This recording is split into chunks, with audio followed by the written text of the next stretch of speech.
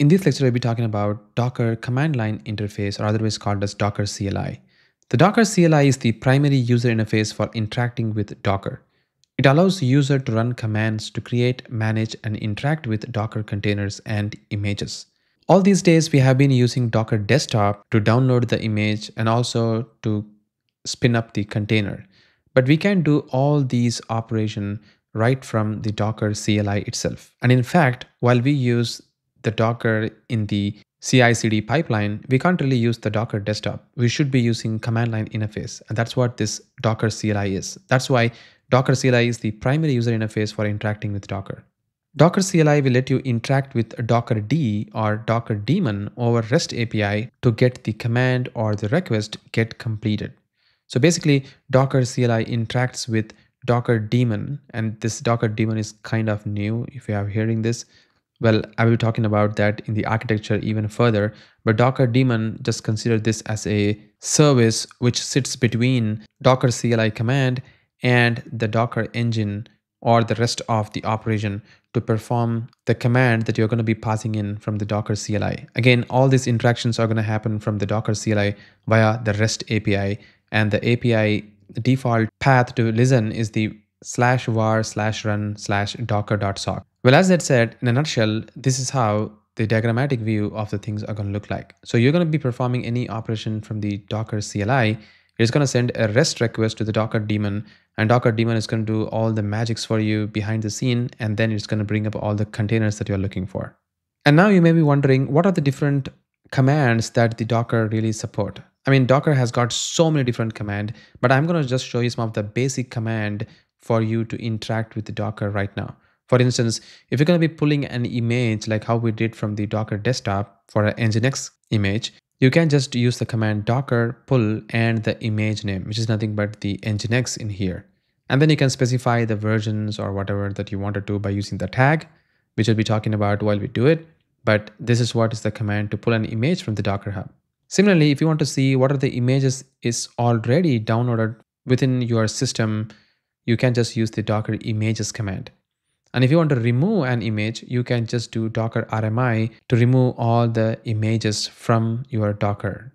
And similarly, if you're going to see the running containers, then you can just do docker ps to get the list of running containers. If you wanted to see all the containers, then you can just specify ps-a to list all the containers, which includes the stopped containers as well. And you can stop the container using docker stop and the container ID or the name.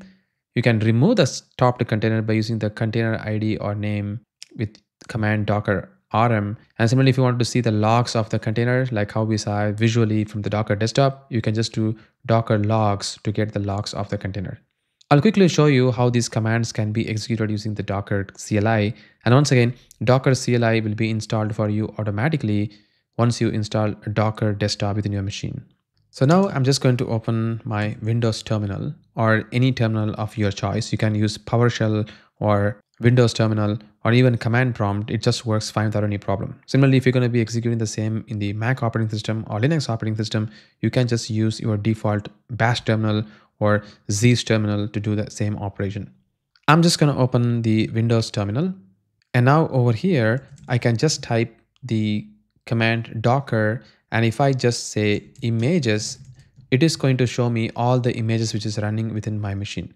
And you can see that if there is no Docker engine up and running, then this docker images command, which is going to send an API request to the Docker daemon, will see if the Docker engine is up and running. You can see that the Docker desktop Linux engine is currently shut down in my machine, and that's the reason why this particular error is coming up. So now if I open the Docker desktop, you will notice that the Docker engine is going to start along with the Docker desktop, and you see that the starting Docker engine is coming up. And we have got our already existing container, which is currently in the exited status.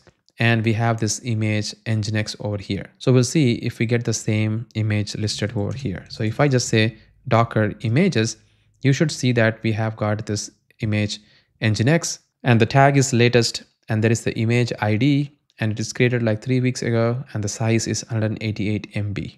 Similarly, if I want to pull any image, I can just use the command docker pull and the image name. So if you know already the image name, you can just pull the image directly over here.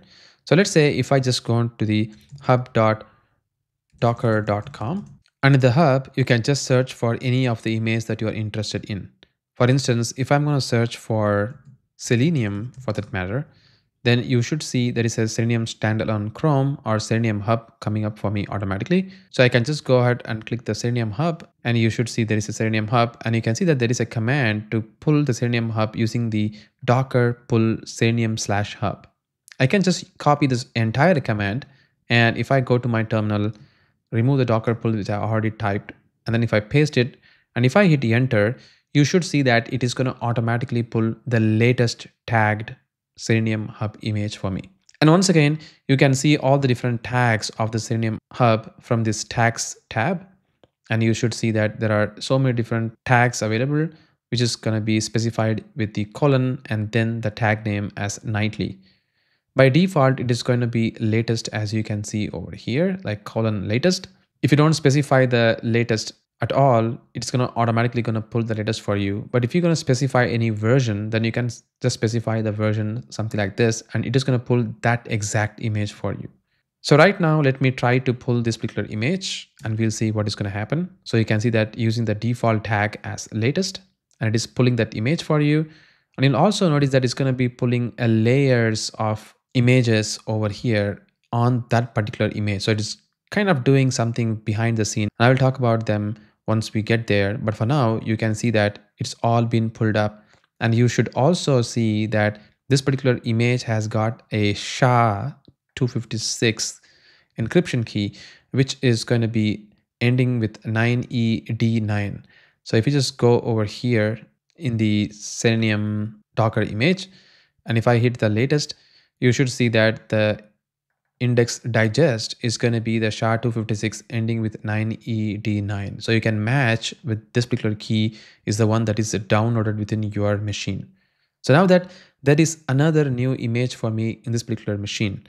If I try to do an Docker images this time, you should see I have got two images coming up for me, and these are all coming from the Docker Hub. And this CLI is working pretty much exactly how it used to work with a Docker desktop, as you can see over here. So you can see that we have got Selenium Hub and the Nginx image. Now, if I want to remove an image, I can just do a Docker RMI and then the image ID, something like this. So I can just copy this, paste it over here. And if I hit it, you will see that the image is gone or it's deleted. So if I just do a Docker images, you don't see the Selenium Hub listed over here because it's completely deleted for us from here. The next up is going to be the containers, which is up and running as well. So if I just do a Docker PS, it is going to show me all the running containers.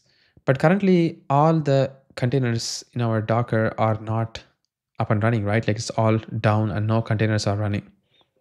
So if I want to see even the stopped containers, I can just do a Docker PS-A, and it's going to show me an exited container in the Docker over here. It's also showing me some more detail, like when it was created and what is the exited status, like 6 minutes ago, and the port number and the host port mapped to the containers port 80 with the protocol as TCP and the name of this particular container. So if I want to start this particular Docker container, I can even just do Docker start and the container name, which could be the starting of this value or the ending of this value. You can specify whatever that you wanted to. So if I just say 1DFF and if I hit enter, you will notice that the container has started. And if you just go to the Docker desktop, you should see that this particular container is up and running. So this is the way that you can specify the Docker container ID. You can either specify the full name if you wanted to, or you can also specify the partial name from any of these because it's more like a contains. That's how it works. So now that we have a container running, and if I just do a Docker PS, you should notice that we have got a Docker container up and running, and the status is like up with 45 seconds over here. Let me clear the screen just in case for the clarity purpose.